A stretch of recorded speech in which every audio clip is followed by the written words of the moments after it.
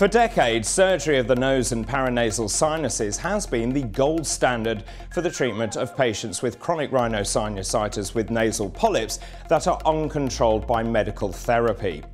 But surgery isn't a panacea. In severe patients, symptoms may return and the disease becomes uncontrolled, even with appropriate medical therapy. Further surgery follows with mixed results. But have we now reached a stage where new drugs can offer a paradigm shift in the treatment of CRS with NP, where surgery is no longer considered the gold standard? No surgery or no surgery? That is the question. This is the EUFOREA Innovation Forum debate on CRS with NP, setting the new gold standard.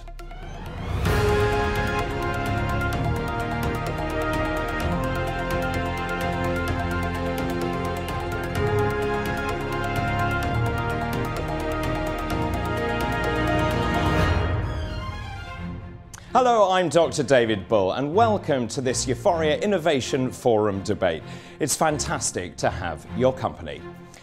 Chronic rhinosinusitis with nasal polyps, or CRS with NP, is a chronic inflammatory condition of the nose and the paranasal sinuses, which causes a significant impact on the lives of those patients affected. Now, it's estimated to affect about 1 to 4% of the general population and about 25 to 30% of patients with chronic rhinosinusitis. And there is an underlying inflammatory process at work which is called type 2 inflammation. And this means that CRS with NP often presents with comorbidities, including asthma and allergies. Patients suffering from CRS with NP experience symptoms of nasal obstruction, smell dysfunction with anosmia, continuous nasal discharge and facial pain, and all of these have a massive impact on the patient's quality of life. And living with this condition can also profoundly affect people's mental health, and psychological symptoms, including depression, are common.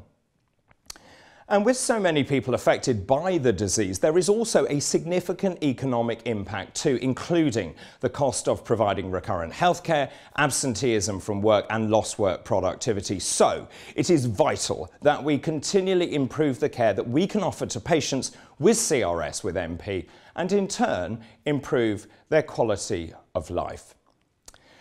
Well, to bring the subject alive and to debate what the new gold standard for CRS with NP should be, we've assembled a world-leading panel of experts and an advocate from all parts of the globe. And I'm delighted to introduce them all to you now. From Amsterdam in the Netherlands, Professor Witske Fokkens. She is Professor of Otorhinolaryngology at the Academic Medical Centre. She is also Secretary General of the European Rhinological Society and Chair of the European Position Paper on Rhinosinusitis and Nasal Polyps, or EPOS. From Rome in Italy, Dr. Eugenio De Corso. He is an ENT specialist in the Institute of Otorhinolaryngology at the Gemelli University Hospital Foundation and leading the Italian Registry on Biologics for CRS with NP. From Norfolk, Virginia in the United States, Professor Joe Hahn. He is Chief of the Division of Rhinology and Endoscopic Sinus and Skull-Based Surgery at Eastern Virginia Medical School. From Barcelona in Spain, Professor Joaquim Mullol, who is Director of the Rhinology Unit and Smell Clinic in the ENT Department of the Hospital Clinic IDIBABS. And last but by no means least, from Haarlem in the Netherlands, Alexandra Banning, representing the EUFOREA Patient Advisory Board. Now, we're going to divide our debate into three sections, and the first section will be about nasal polyps in general. We'll talk about the disease characteristics, what CRS with NP is, the historical treatments for the condition, and the mechanism underlying it, that is, type 2 inflammation. The second section will address the advent of biologics in the treatment arsenal, and we'll talk about their advantages, their role in the treatment of patients, and how they can improve patients' lives. And the third section will look at the challenges to implementing new therapies and the ambitions and aspirations for patient care.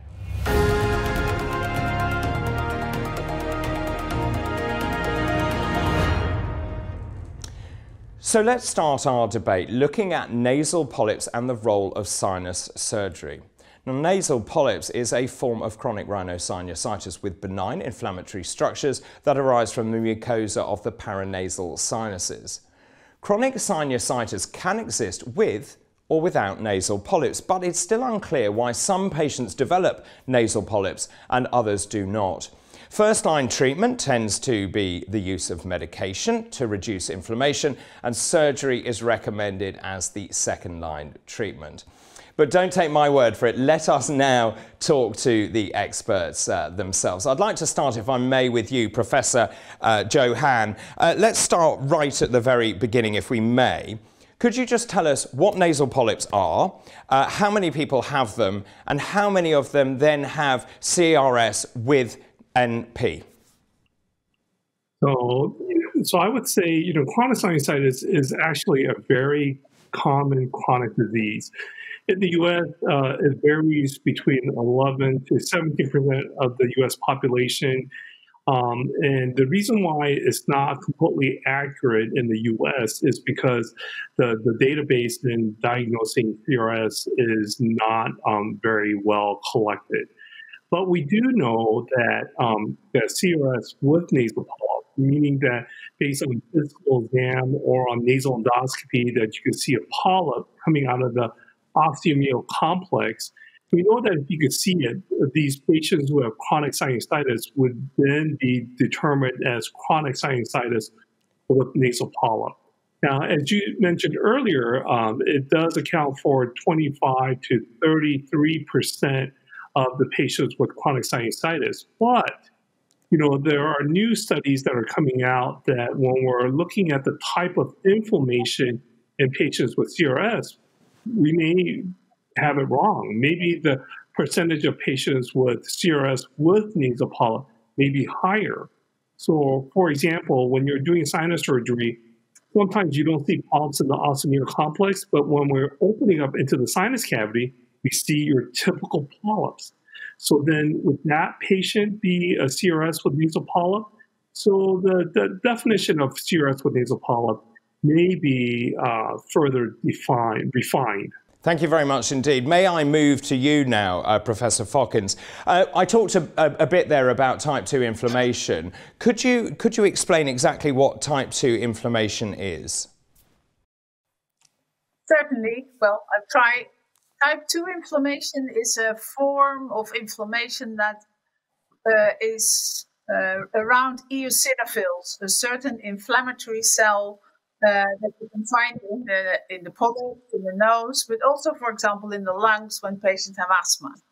These eosinophils can be very aggressive cells, and they are pulled into the tissue and activated in the tissue by a number of cytokines. And important cytokines are IL-5 and IL-4 and IL-13. And these cytokines make that cells can talk to each other, and in that way make the inflammation in the polyp. Thank you very much indeed. That was a fantastic explanation of type 2 inflammation. And perhaps I may now bring in Professor De Corso.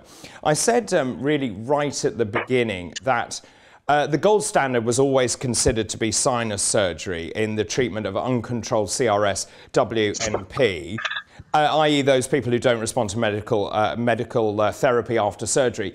And so for me, it does seem to make perfect sense that you remove the obstruction. But I don't think it's that simple, is it? It's not so simply. I believe that the role of surgery should be reconsidered in the light of the new therapeutic opportunity. And the most important question is now we are doing first-time surgery on revision surgery. Surgery is very effective in this patient. Usually it leads to a very quick relief of symptoms, and particularly in nasal obstruction. And furthermore, sinuses are better accessible to local treatment, and that increases disease control. In my opinion, if a patient has never undergone surgery, endoscopic sinus surgery should be considered if symptoms are not controlled with adequate medical treatments, such as nasal irrigations, local corticosteroids, and a brief cycle of systemic corticosteroids. On the other hand, if we have a patient who have never undergone at least one surgery, one criticism could be if the surgery was appropriate, if it was complete, and if extension was based on the endotype of the disease. We are discussing about this point because actually there is not agreement about that. In short, if a patient underwent adequate surgery, biologics should be proposed as an alternative treatment. And there is also the situation of patients not fit for surgery. And in this case, biologics may be proposed as first-line treatment if they satisfied the right criteria. Nevertheless, the crucial point is, what do we mean by fit for surgery? Some patients totally refuse even the idea of surgery, and not because there are significant contraindications to be operated on. Finally, we have the situation of patients who perform adequate surgery, but symptoms and polyps recur very quickly post-operatively. And in addition, there are some cases that underwent multiple surgeries, and in these cases, it makes no sense to me to propose further surgery. So we have also to consider comorbidities, and in particular asthma, and its severity. If asthma is the driver of severity, it is more appropriate to start with biologic, and surgery may be considered as a salvage treatment if nasal symptoms are not controlled. And finally, there is the topic of negative predictors of surgical outcomes. There are patients with an high load of inflammation that we name I type 2 patients. And some may speculate that in this patient we should start with biologic, but there are not enough data to support this now. So with this premise, you can understand how is important the counseling. We have to speak very well with the patients and clarify the options available now. I knew it wouldn't be that simple, and I really like the points that you made there, and particularly talking to the patient. So let's talk to the patient. Alexandra, if I may bring you in now. Tell me, you know, in that introduction, I sort of gave a summary of what it's like to have CRS with NP. Tell us, what are your symptoms and how it sort of presents for you? Well, I was luckily operated by Dr. Wieske Fokkens. The last time she operated me, it was a draft 3 operation, which means that she made, obviously one of the doctors can better explain the draft 3 operation. However, it was a very severe operation, and the quality of life was, for me, although I was still able to work, I had a lot of sickness days. And had to recover from operations every time, because I think I have had like 20 operations in total, which started with the Caldwell look, which was when I was in my teens years. That meant that they open up in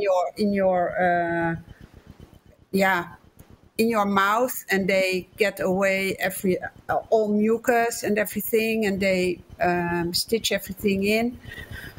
Well, I can tell you that that's a tremendous impact on your life, especially when you have to deal with day-to-day business in your life. Well, absolutely. And of course, you mentioned there taking time off work, and also, and you make a really interesting point about growing up with this, and clearly having those symptoms has a huge impact. We talk about the psychological impact of this. For young people, this must be absolutely horrendous.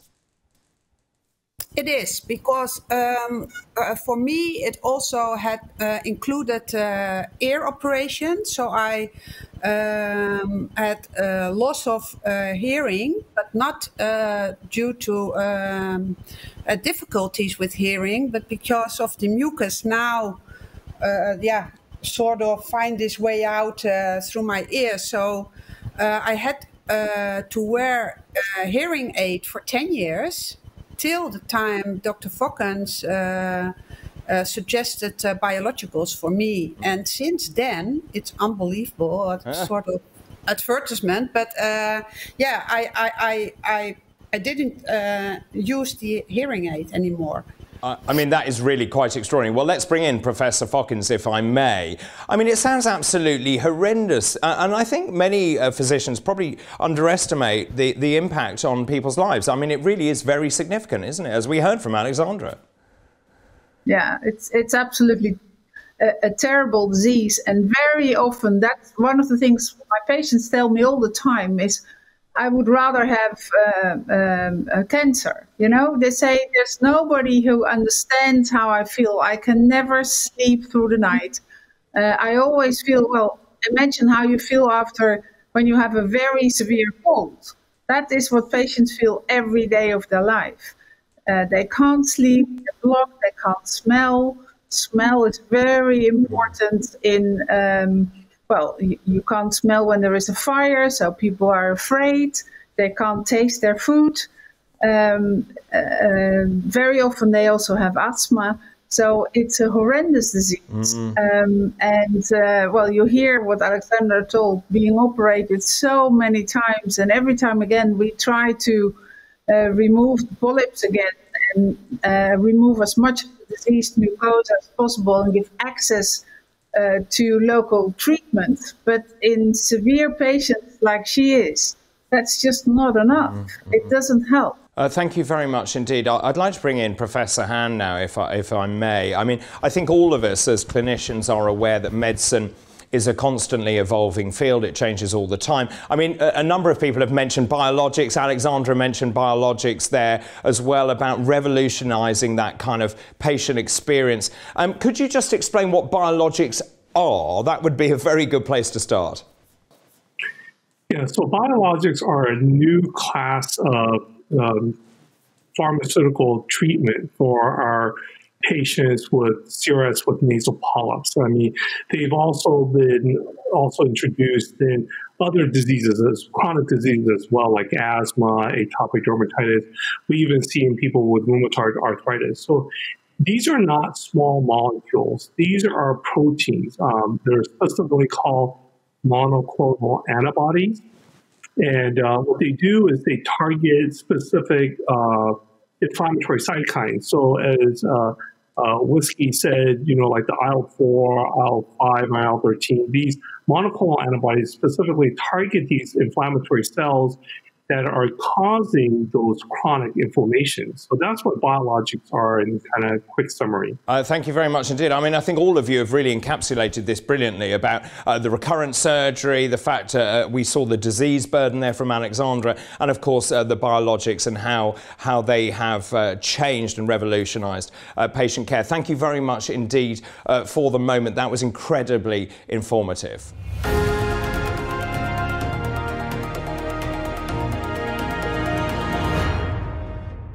So now we understand more about nasal polyps, CRS with NP, the underlying inflammatory mechanisms behind it, and the role of medication and sinus surgery to treat it.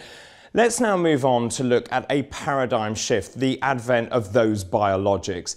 Now, as we heard, biologics are a new treatment option for severe patients with chronic rhinosinusitis with NP, and they specifically target the underlying inflammatory process, that is the type 2 inflammatory cascade, and many people have called them a game changer. Let me start with you, Professor Mullol.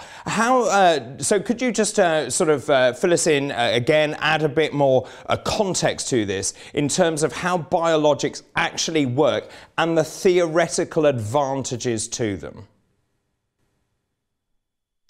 Well, as it has been told before, the action of biologicals, it's known to block some of these molecules, interleukin-5, interleukin-14, interleukin-4, interleukin-13, or IgE. But there are much more actions that still need to know about the mechanism of action. From the patient's perspectives, the improvement is related to a number of issues. First of all, the improvement of symptoms, improvement of nasal obstruction, rhinorrhea, facial pain or pressure, and mainly the loss of smell, because about 80% of these severe patients, severe uncontrolled patients, have loss of smell. And the improvement of these symptoms, it's a big improvement on the concept of quality of life. Quality of life, it's also the next point. And when we talk about quality of life, we talk about many issues, for example, related to nasal symptoms or ear symptoms, because severe patients also have ear disease, or improvement in sleep, or improvement in mood, or reduction of their depression that is caused by the disease. Also, the severity of the disease is reduced, and the patients notice this because they reduce the need of using medications such as short courses of oral steroids that have side effects in the body, or reduce the need of surgery, or at least the repetitive surgery. And also improves not only the upper airways, but also the lower airways. A lot of patients, of these severe patients, 2 out of 3, usually have asthma, and 1/3 usually have aspirin intolerance. That is this triad is the most severe and difficult to treat disease in this group of patients. And even there are some studies that demonstrate that this sensitivity to non-steroidal anti-inflammatory drugs can disappear with the constant treatment of these drugs, the biologicals.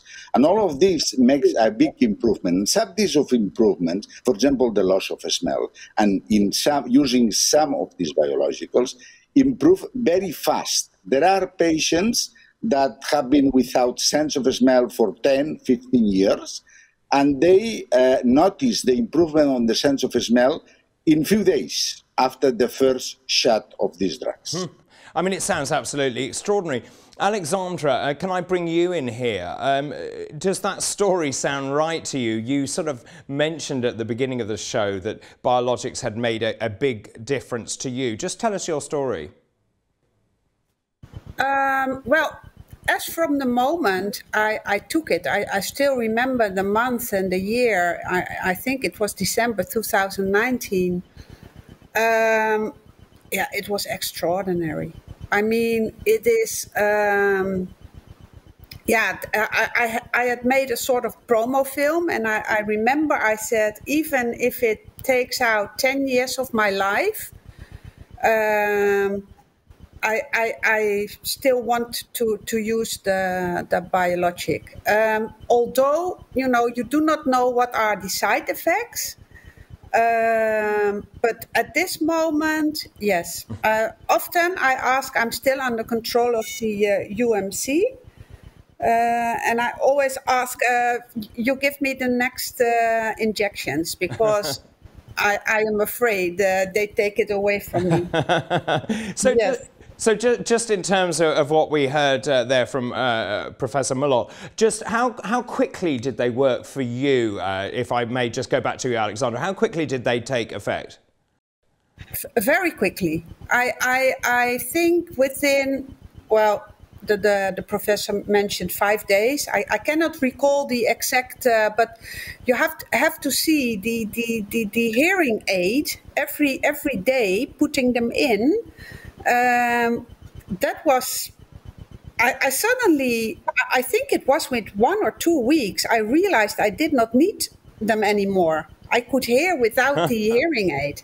I mean, that really is quite extraordinary. Professor Fokkens, perhaps I can bring you in here. I mean, clearly, I mean, these are amazing stories, and the way that those symptoms change so quickly. I mean, clearly, biologics, as we've heard from multiple people, are certainly less invasive than having repeated nose surgery. I mean, surgery obviously has its place. What's your view on biologics?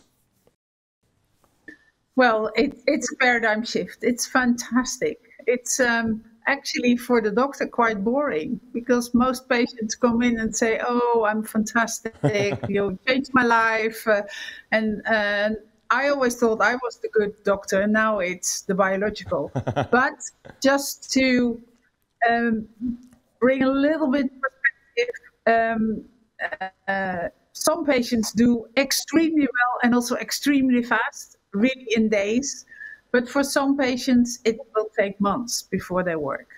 So I think it's important to mention that point, that people are not start to be upset when after a few weeks the result is not as fantastic as we now describe. That's also possible. Yeah, I mean, it was interesting. I was reading up on the advent of them when they sort of came into mainstream use and so on. And really, for many clinicians, I think the clinicians from certainly the testimonials I was reading, they were surprised by many of the results. The results in real life are actually even better than what we saw in the trials. And that's very exceptional, because normally the trial is always a little bit better than real life. But here it's the opposite. And I was really surprised in the beginning when patients came back after a month and all said, of course, we started with the most severe patients in end of 2019. And they all came in and said, "I can smell again." I mean, and that is what we all want as physicians, isn't it? And obviously we heard Alexandra's story there. The fact is, she said she had that symptom resolution so quickly. Professor De Corso, perhaps I can just bring you in here. Would you reiterate those comments, your thoughts? So there are surely some obstacles about biologic, and the most important is high costs. And we need to consider that we are talking about a long life, long-term therapy. And currently, not all the countries in Europe and around the world are reimbursed the cost of biologics. And due to costs, countries are adopting different policy. And some countries, biologics are full reimbursed. And in others, people have to pay themselves biologics. So and in this moment, it is clear that opportunity for patients are not the same everywhere. We are lucky in Italy because biologics are fully reimbursed by the government. And for this reason, the use of biologics in Italy is quickly becoming more and more widespread.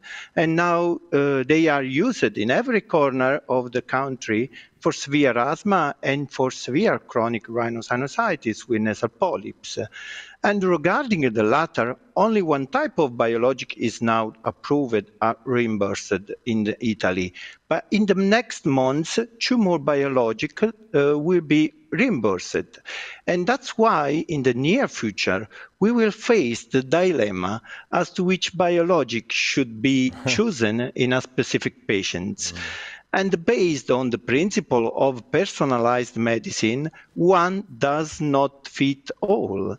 I believe that in the not too distant future, we will need to improve our ability to immunophenotype the patients in the routine clinical practice, and we need more data to understand in which patient we can obtain the maximum results with a specific biologic.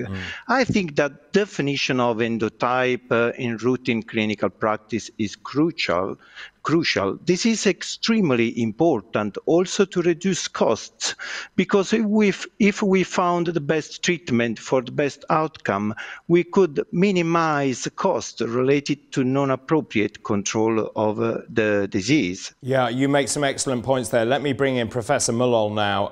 I mean, clearly, obviously, with the high cost, we need to ensure that we're using biologics for the right patients. That's not easy to do, is it? Who benefits the best and who benefits the least? That's an enormous question, isn't it? Yeah, that's true. But we don't have the answers to all of this, to which patients will respond better. As Eugenio said, we will probably need further studies to have biomarkers of response, of good response, or those that don't respond less. From the analysis that we have done in the studies that have been produced of phase 2 and phase 3, we have some approach to that. For example, the most severe, or those that have big nasal polyposis, or strong impaired quality of life, or severe loss of smell, could be in part those that will benefit the most. There is not clear relationship, for example, for type 2 inflammation. It is supposed and discussed in asthma that higher eosinophilia in blood will make those patients respond better. This is not so clear in the nose, because there are a couple of 3 studies that have been conducted on that, and the response, it's good no matter of the level of eosinophils that you have in the blood and biomarkers. That probably will need some more biomarkers. It is also known that most of these drugs work better after surgery. This is a great discussion, if we should use first surgery or together with the biological or after. There are some countries that the indication is for both patients, or both group of patients, those that have received surgery and those who doesn't. But most of the countries have this restriction. You need at least one surgery to make. Probably this is an economical issue, but we know that all treatments work much better after a surgery, and you can control a high number of patients, maybe 40–50% of the patients that are severe and controlled with the surgery, and then use the others that are uncontrolled for the treatment with biologicals. And also those that are exposed to multimorbidities, those that have more than one disease, or they have the same disease expressed in different organs, such as chronic rhinosinusitis with nasal polyps and asthma, and the triad with aspirin intolerance. These are those that benefit the more, because they even can get these actions of reduction of aspirin sensitivity in their bodies, and their quality of life, their symptoms, and both the upper and the airways, lower airways improve a lot. Great. Professor Han, I mean, we heard there from Professor De Corso about the fact that biologics are fully reimbursed in certain countries, not in others. What's the deal in the United States? And also, do you have to go through certain hoops? Do you have to have sinus surgery first before you can use biologics, or does it depend? Yeah, so in the U.S., we actually have 3 biologics that are currently approved for nasal polyps. We suspect that there'll be 2 or 3 more coming down in the near future that will be approved for nasal polyps. In the U.S., a lot of the biologics are covered by the payers or the insurance, but it's very difficult to get through the approval process. It just takes a lot of work. They either have to have surgery, we have to tell them that the nasal polyp score, which not every otolaryngologist can do. Sometimes we'll have to document use of nasal steroid spray or other topical steroids, which are over the counter. And so if you don't write that in the note, then sometimes that will have the insurance deny it. We do get it for our patients, but it is very difficult. And as you heard earlier, now that we have 3 biologic, the question is, which biologic do we choose now? So that's the question that we're asking in the US. Professor Han, thank you very much. And thank you very much indeed to all of you for excellent answers there and providing much needed clarity.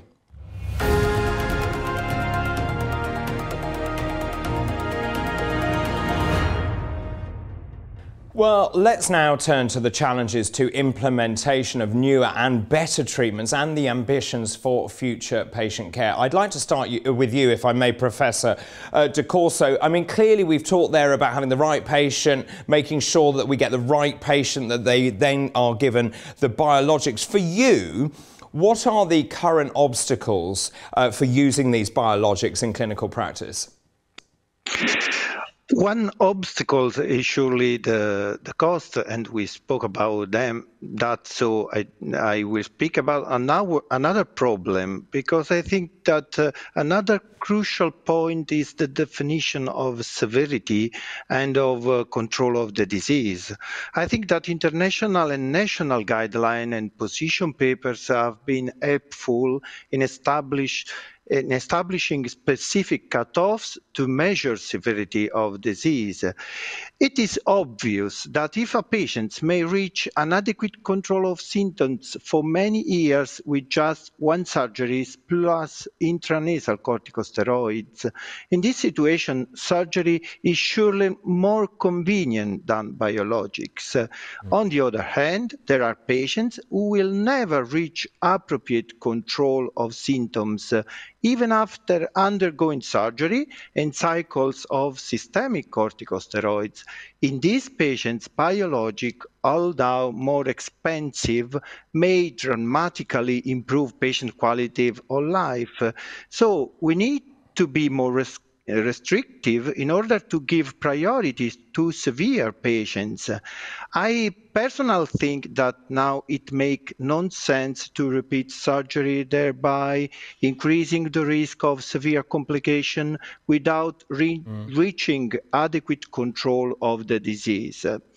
And another obstacle may be the safety, but it doesn't appear to be an obstacle, because the experience in the trials and in real life confirmed that these are very well tolerated drugs with a very low rate of serious adverse events.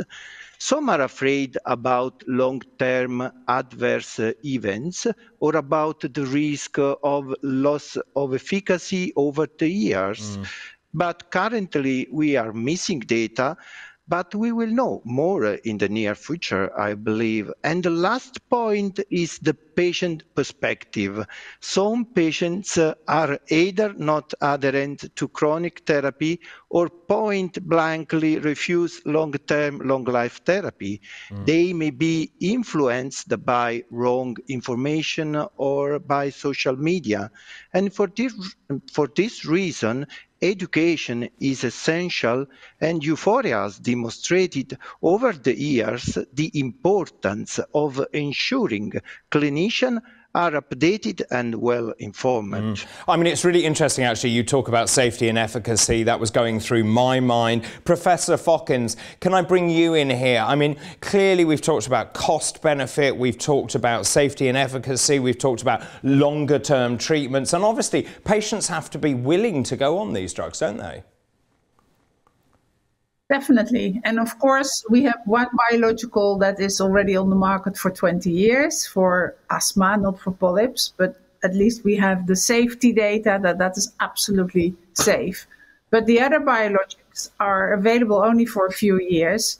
And although we do not have any indication at this moment that they're not safe, and they're definitely much more safe than the systemic corticosteroids that we had to give to patients before, we of course need longer periods of time before we can say that. And for example, at this moment, I do not want to give the new biologics to patients who want to become pregnant or are pregnant. On the other hand, one of the important things we already mentioned, cost, but of course there it's very important how often do we need a biological. And now we do not have data to significantly reduce the number of injections per year. But it's very well possible that we will be able to keep the patient well controlled with far less medication per year. And that might be one of the solutions to reduce costs for the community or for the individual patient. Well, let me just bring Alexandra back in now, because I mean, I was really struck by you saying it didn't matter whether it took 10 years off your life, because obviously the improvement was so significant. Were you ever worried about the safety of these drugs? Of course. One of our youngest daughters, she is having the same symptoms as I do have now. She's 26, and as Dr. Fokken says, with pregnancy, I wonder if I want to join her to hospital to see if this is the only solution, because for me, and this is also a question I have, I am almost nearing my 60s. Is there a certain age that the illness without any medicine will be controlled due to, sometimes you read on internet that if people have a certain age, this polyps may be gone without any treatment? Yeah, I mean, let me bring in Professor Mullall then, just in terms of the length of treatment here. Just from, is there anything you want to add here in terms of talking to patients about safety, efficacy, duration of treatment, how long they have to be on these? Of course. Well, the duration of treatment is something that we don't know. The experience with asthma or severe asthma, there's the potential equivalent to that is patients are treated for 3, 4, 5. Most of our severe asthma patients are treated for more than 6 years. Some of them, the others can be tapered down, as Professor Fokken said, that this is a reaching possibility. About safety, I totally agree with her. That means we don't have any notice in the new biologicals that a high number of patients or a significant number of patients could have strong side effects. I remember one patient that in the clinical trial have a local erythema, and that was growing injection after injection, and we had to stop, to withdraw from the study, and she was crying, and as it has been said before, she said that she preferred the risk of having an adverse effect, such as anaphylaxis, than being removed from the clinical trial because she felt so. That is the magnitude that these patients can be linked to this treatment that is, for most of them, very beneficial. I mean, that's beautifully illustrated there. Thank you very much indeed.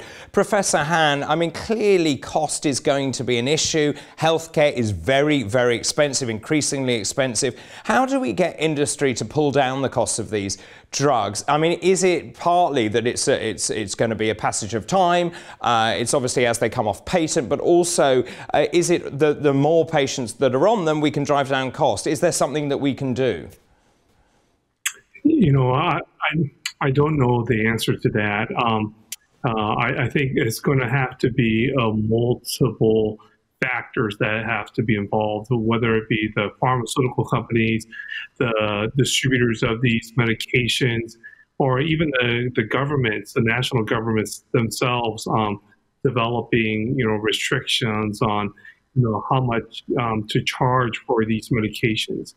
As you heard, these are game-changing medications for patients who have a severe disease with severe quality of life. The cost of these medications is a burden, and I think regardless of where you live, it is an international issue. I will say that one thing that we have noticed over time with use of a lot of these biologics for nasal polyps is that, before COVID, most of the patients who were getting biologics were coming into our office and getting it every 2 weeks. or every 4 weeks, depending on the frequency in which these biologics were supposed to be given. And so they would come into our office, we would give it to them, and we can kind of regulate, how frequently we gave it. But then when COVID hit, a lot of these patients wanted to learn how to give these injections themselves. And a lot of these biologics are considered safe by a lot of these regulatory agencies to be given at home because the risk of anaphylaxis and such are pretty low. And so what we noticed over time is these patients who are administering the biologics themselves, what we noticed over time was that they would feel so good so that they would start increasing the length of time between injections. And they were still having pretty good results as long as they were on topical steroids. And so, I mean, that is another way of decreasing cost in a way, but I'm not sure if that is the right way to decrease cost. Well, thank you very much indeed. That's a brilliant point there. And thank you to all of you about all those comments on the challenges we face and indeed the ambitions to improve patient care around the world. Very quickly, if I may, I want to just get your final thoughts. If you can encapsulate everything that we've been talking about today. If I may start with you, Alexandra. I mean, I think your story is remarkable. What is the final message you want to leave our viewing audience with? I am very happy with the attention to this chronic disease because I think, it's not that you're talking about having a cold. And, if you have this disease, a lot of people think, oh, you're having a cold. But, with what EUFOREA does with the things they publish is that more people know what is behind this illness. Yeah, I know, brilliant. And Professor Mullol, your thoughts, how do you wrap up this conversation? Well, only to say that severe patients with chronic rhinosinusitis with nasal polyps should talk with their doctors and realize together what is the better treatment. Not the solution is always in the side of biologicals, and treatment with surgery and the standard of care treatment also is very important before reaching this severity. I think that the conversation and the agreement and the final solution taken together between doctors and patients is the best to control this severe disease.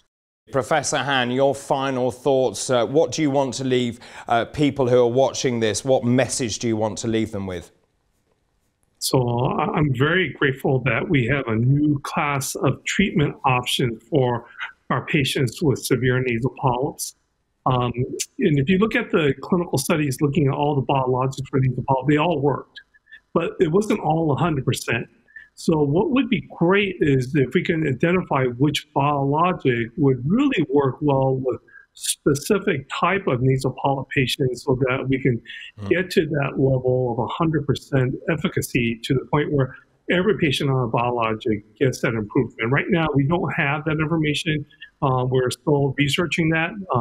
So we still have a little ways to go to get high efficacy results for all the biologics, but I think we're getting there. But we're just grateful that we do have this new treatment option. Brilliant points. Dr. Eugenio De Corso, your final thoughts? So I think it's very important to explain our patients what it is important to improve their quality of life, because sometimes they accept their condition and they don't understand that the condition can change because we have new opportunity for them. And I think also we have to educate our ENT colleagues, because it's very important to help them in understand the indication, to how to measure the disease, and also it's important to very well explain place in therapy, and what is the target to treat of the patients. And finally, I think we have to enjoy with our patient the success of this drug. Well, I couldn't agree more. Professor Whitaker-Fockins, perhaps I could bring you in last, but by no means least here. I mean, really, we've heard some fascinating stories. We've heard how it's a game changer, how we have to have the right patient on the right medication. What are your final thoughts, and how do you view where we are and where we're going? Well, thank you very much, Dr. Bull. I think this has been an excellent discussion on all the aspects of treating chronic rhinosinusitis with nasal polyps. Extremely important to understand the impact on quality of life. Important that patients realize that they have a serious disease and that they are entitled to all the proper care that healthcare providers have to give them. And whether that is a local treatment, whether that is surgery, or in some patients eventually a biologic is needed, is at the moment a matter of discussion between the healthcare provider, the doctor, and the patient. And of course, that is shifting over time. 10 years ago, we didn't have biologicals for nasal polyps, and what will happen in 10 years, nobody knows.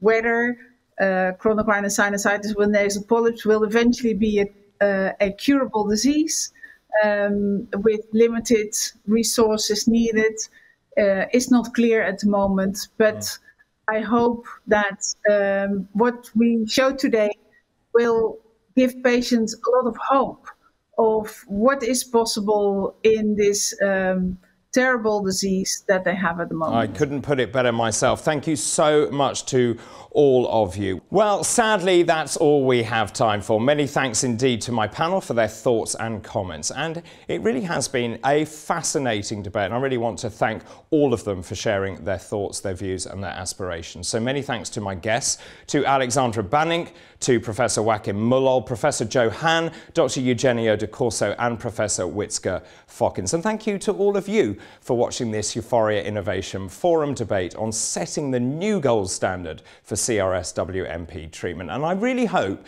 that you found it useful, informative, but most of all, it is really important that you take forward everything that you've learned and you implement it in your clinical practice. Now you can find more information about EUFOREA and also register for the EUFOREA meetings on the euphorea.eu website, where you can also sign up to receive the latest news via email. And don't forget to follow us on socials for all the latest news and information. But from all of us here, goodbye.